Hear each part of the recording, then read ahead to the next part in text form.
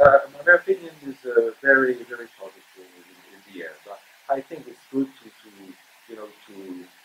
reshuffle the cards a bit because it seems to me the European Commission and the new Parliament are really engaging in opening new perspectives, and it's very good, to not to start from scratch, of course, but to really consider the whole European economy, and in particular the digital economy, in the general perspective of what the new priority, I would say, the new priorities of the new Commission.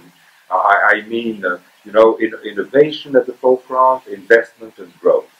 And the trouble with telecommunications and e-communications is that it would be a shame to see this like a technical matter, like just one sector. And it's very important that the digital economy be at the forefront, at the very heart of the future of the European economy. It's the innovation processes, investment and growth. I'd say that the main priority is to make the European market, European civil market, attractive to investors. And we cannot, think of growth, innovation, if the market is not attractive to investors. So I would say telecom regulation, the digital services, the digital regulation of the data, regulation of privacy are very central elements. But the whole framework is the whole thing should be really attractive to investors and attractive to consumers and to citizens. So we have to see the broad picture, but I really think that's the reason why things are, being reorganized, and I think it's really good.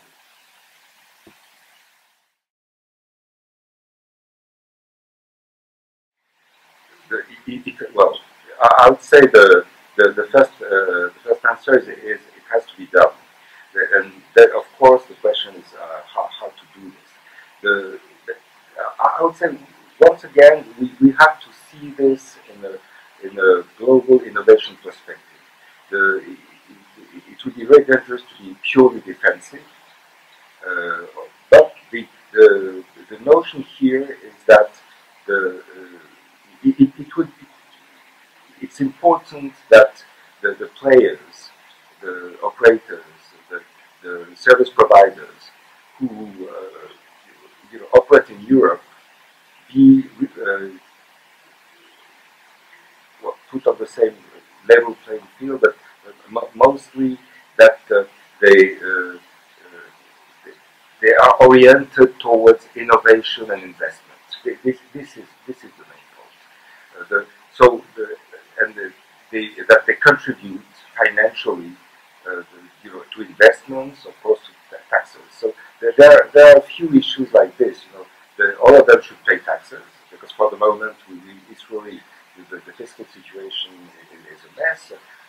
We have on the one side service providers, telecommunication service providers, who pay a lot of taxes. They have paid for the radio spectrum, for instance, in wireless. They pay special. They pay regular taxes. They pay extra taxes. They pay special taxes. And on the other hand, you have entities providing the same kind of service who do not pay taxes. The illusion would be that putting those communication services operators, within the telecommunication frameworks would be the solution. Because what will it bring? For instance, if Google and Facebook, have to contribute to universal service, it's nothing. It's a few billion euros. It's trivial. So the emergency numbers, it's really not a very big issue. So, but the important thing is that they contribute their fair share to the European economy. They contribute their fair share to taxes. They contribute their fair share to investments. That's the main point. And maybe we'll go more in depth into this. That they contribute also. That not only has to be level, it has to be open to innovation. I said this is the main point. It has to be open to innovation, and we have to make sure the field is open to new entrants, to innovators, to new service providers.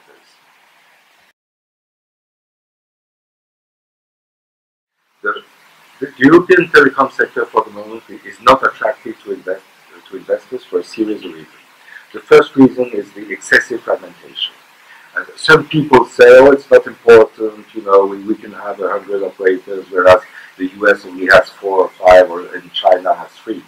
Some people say it's not important. It is very important because size matters. Size matters absolutely. And if you look at the world scene, in terms of access to equipment, in terms of influence on standards, in terms of influence on the design of devices, big operators enjoy a much more powerful position than small operators. So having this series of, not all small operators, but this high number of operators is really detrimental to investment.